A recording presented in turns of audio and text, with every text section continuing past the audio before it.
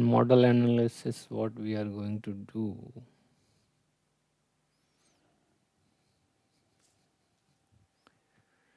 here in analysis setting, we are, it is like we are going to put like 6 maximum modes we want. Okay, and we can solve this one, model analysis.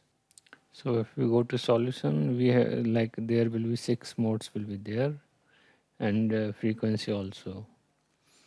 So here right click, select all, then create mode save results. So here we will get deformation for each frequency, evaluate all results. So that first one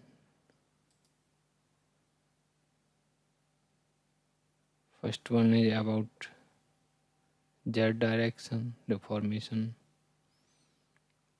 So that deformation, it is showing like when we excited this filter wheel at this frequency, that is 127.49 hertz.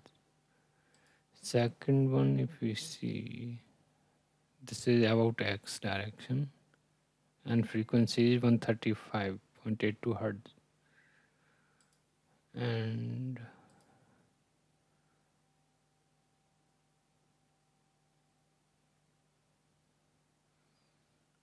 this is also deformation. So different mode shape and different deformation will be there.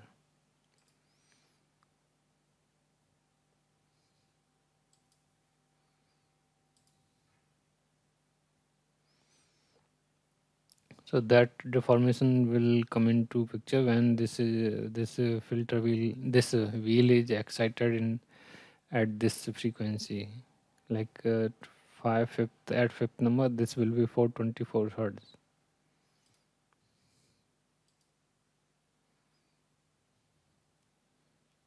Okay, that was all about model analysis.